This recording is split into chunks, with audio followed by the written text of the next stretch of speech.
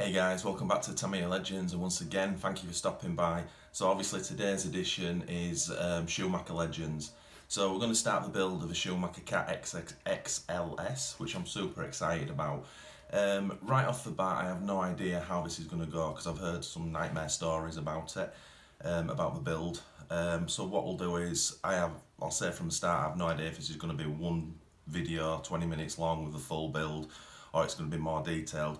What we'll do is we'll just do it section at a time. I'll do the build off camera and then I'll go back to each section once it's built, just to, if I have any problems with it or whatever. But I'm really looking forward to building this. This is a classic. So let's get cracking. So let's have a look at what we get. So we'll just put the stuff to the right, which we're going to need. So that's the certificate which I showed you in the first video.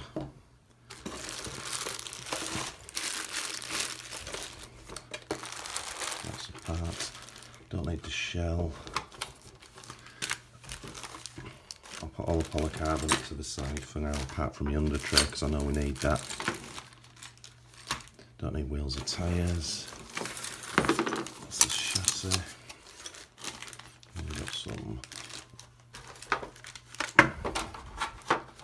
So I'm not too sure we're going to need any of that. So let's get it tidied up and ready to build. Right, so just trying to get my head around how the Schumacher kit's going to work. So obviously in the manual you have step one, which is just the bottom chassis and just putting one of the antenna brackets on, I think. So there's a load of bags here, but first bag you have to find is parts bag A, and within that you have all these different parts. Now I've just put these in number order, starting from 10 and going down.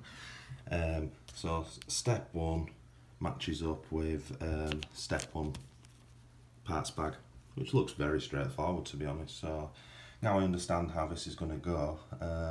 So let's start building. Right, that's step one and step two completed, and absolutely no dramas.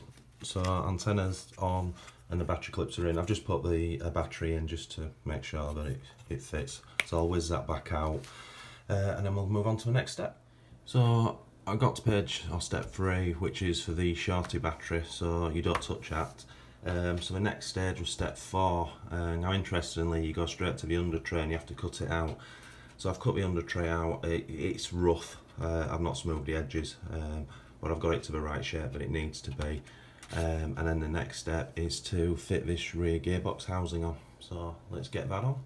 So I've cut the under tray out, and I've started mounting this gearbox assembly, and I'm going to bottle it all down. Now in the instructions it shows you to use a reamer on the under tray and open 4 holes up, which I did, and this is a little bit not very good. You see the 4th hole, how far out that is. So I've opened up to the under tray markings and it's probably 3 mil in the wrong place. So that's not good. So I'm going to have to open that up now, which is not ideal at all, and then bolt that down. Right, that's stage 5 complete, which is fitting these 2 devices into the gearbox housing. I had another look because I was quite disappointed I had to open that hole up, and you can see now why you're building it around the under tray, because it's going to really get to be pushed over once it's all in, so maybe these holes line up. Anyway, that's that section done. So let's move on to section 6, which is building a diff up. Right, we had a bit of a mission with that spur gear. I kept taking it apart, but eventually I had to ask someone. The problem is, obviously you can only get this nut so tight because you can only hold on to this, and obviously you don't want to over tighten. But when everything's tightened up, I'll try to show you. Look at the wobble on that spur. But apparently that's correct, which has shocked me a little bit. But obviously once the motor's in with the pinion's going to keep that spur true, and obviously there's a second housing to go on. So there's a little bit of wobble within those 2 bearings, so when they're tight. But saying that, you know, that's still got a hell of a wobble. Anyway, I'm happy with that now. So I jumped on to step 8 and 9 and I built the rear gear assembly up, which is quite in depth actually. It's enjoyable. It's completely different from TAMIYA. So you tighten this fully up and then back it off 1/4 of a turn, There's a couple of bearings in there. There's ball diff in the centre. So if you hold that centre gear, turn one of the wheels, that's your diff working. But it's just a little bit easier to do it like that, to feel it. It feels super smooth. So next up is section 10, where there's these horrible, you've got to snap these little where you basically make the universal joints. You get this little tool to do it, so let's crack on with that. So that's that back end done. These are not the easiest to fit in, to get these clipped in. They give you a couple of these little tools. Once you actually get the hang of it and you understand what you need to do and where to apply the pressure and to what side, it is actually quite straightforward. So we've got the unis on both sides, obviously we've got the diff. So I think the next stage now is to get the small belts, yeah, and the other side of the rear gearbox housing. So we'll get that all in position now. That's that assembly together. So obviously there's the two, you can see that, two rear belts in left and right, and then obviously the centre one for the front's just loose. The way you fit this in, you do the adjustment to tighten the belts up later, but that's pretty free. As I say, the gearbox housings are on now with the opposite sides are in. So that's that pretty much done. So next stage now, it's telling me to dig out the belt cover at the top, cut it out to shape, and then we've got to mount two rear screws to just bolt the top deck down, and then we put, the cover goes on top and puts the other two screws, so that'll be all four screws will be in there holding that. So let's get cutting that out now. Right, that's what she looks like now. So as you can see, the top, the belt cover's on, that's cut out. It's only bolted down with two screws at the moment. Front anti-roll bar's on. You have to solder these, I don't know if you can see that, which is interesting. So I've soldered those on both sides. Now looking at the instructions now, the next stage is to build the front diff up, which is pretty much identical or very similar to the rear, then fit the unis to it, and then it's just to put the front end on. So I'll get that built up because I don't see any problems with that, and then we'll see how that goes. Well, what a mission that was to get it to that stage. I can understand now what people are talking about, where you have to kind of make things fit yourself. It's kind of roughly there, but you've got to kind of fine tune it. So what we've done since the last one, we've got the front diff assembly built up, which is nice and smooth. We've got that fitted in now. What you have to do before you tighten the front end up, you've got to set these two belt adjusters, which is these things here, one on either side, so you can get the two belts to the correct tension.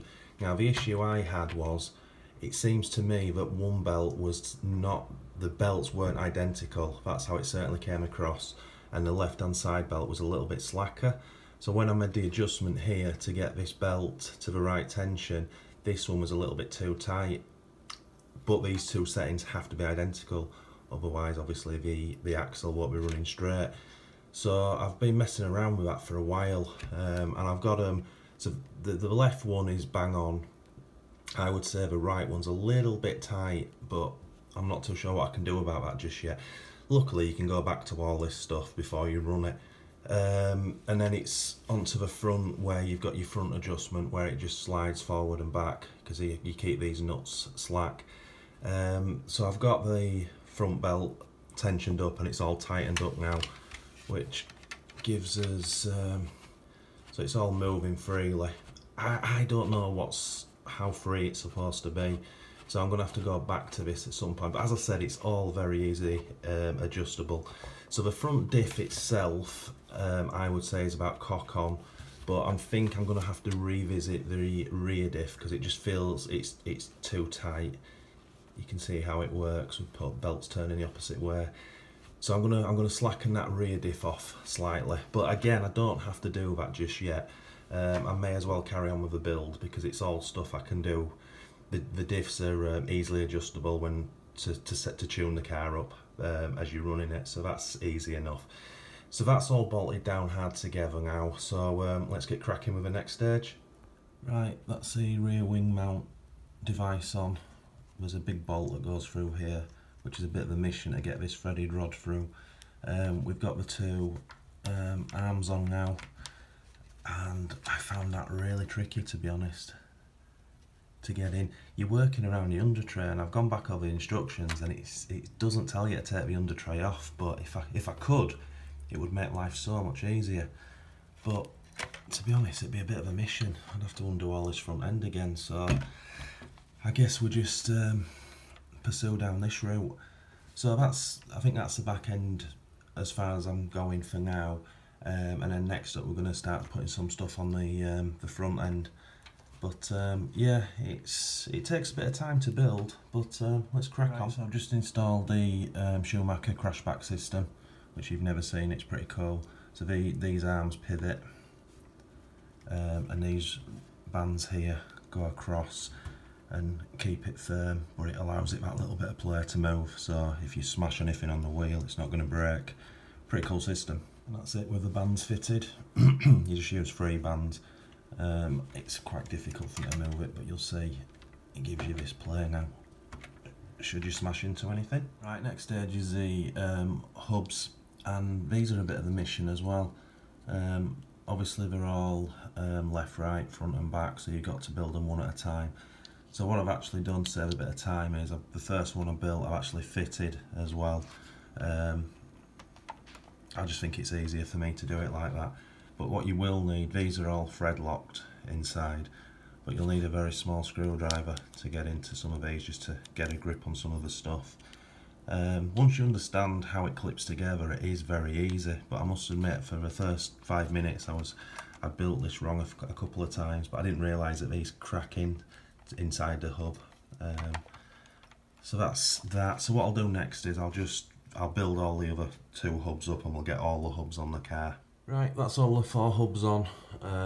Everything's free and loose as it should. It wasn't difficult, you just got to sort of take your time and make sure you get everything in the right place.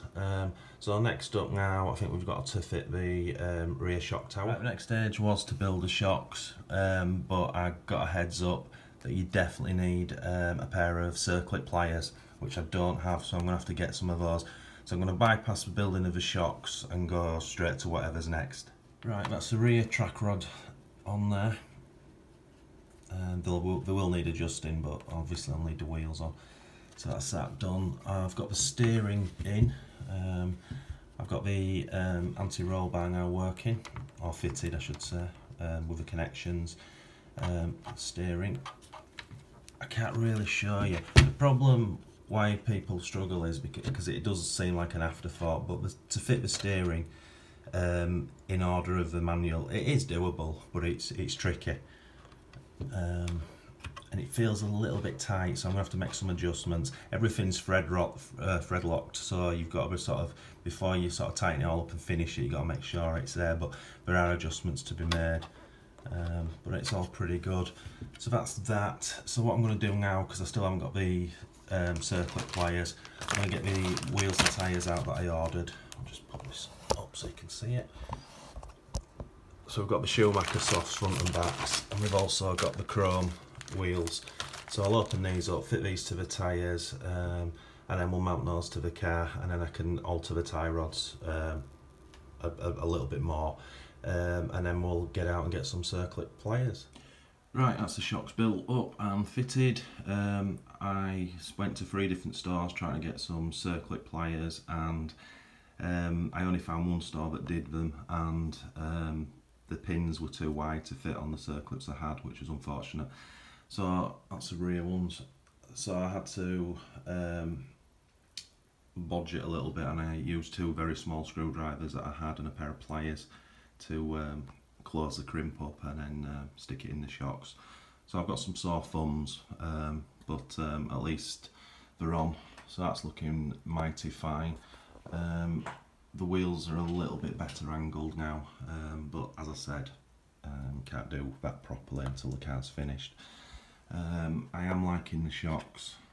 Feels very smooth.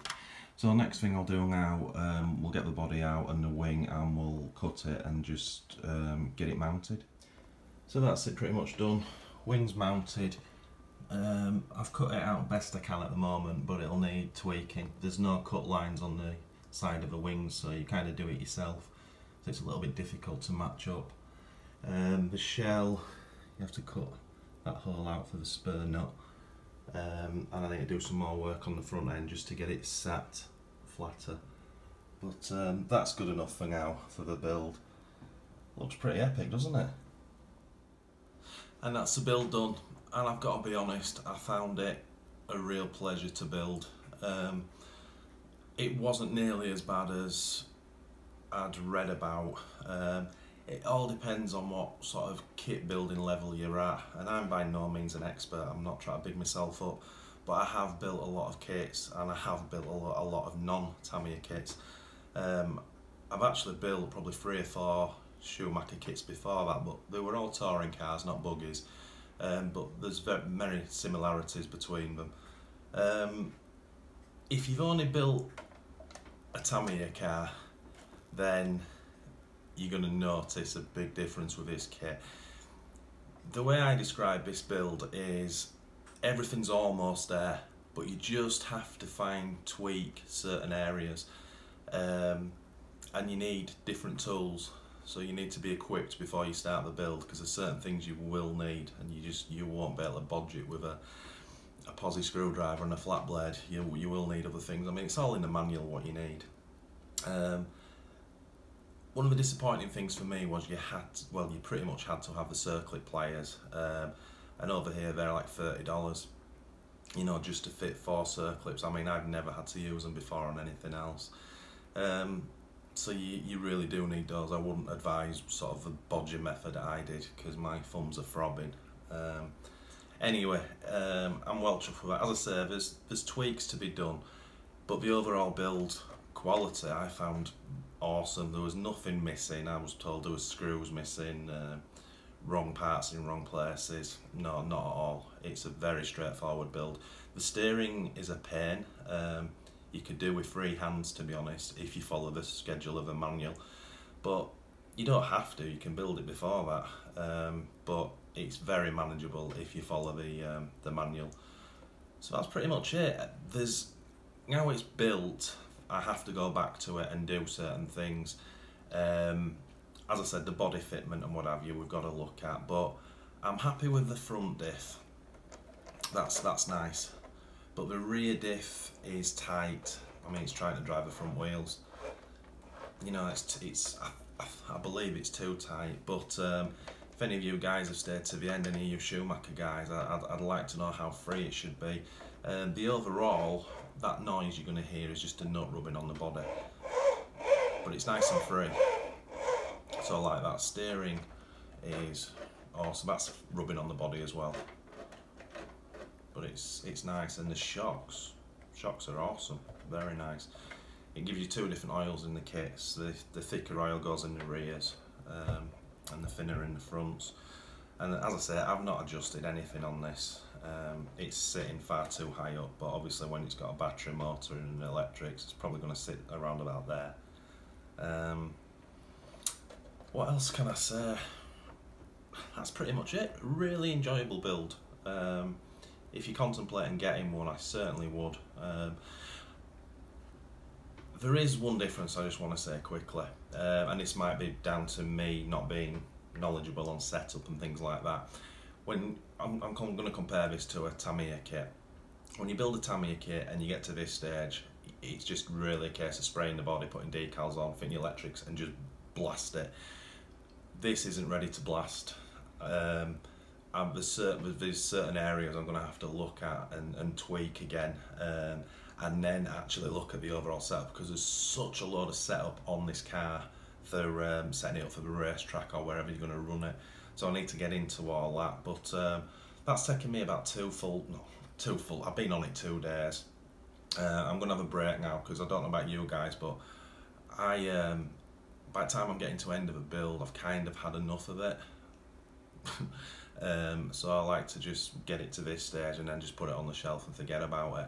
Obviously, as I said, we'll get the body mounted properly, and then we're going to go with the Masami colours.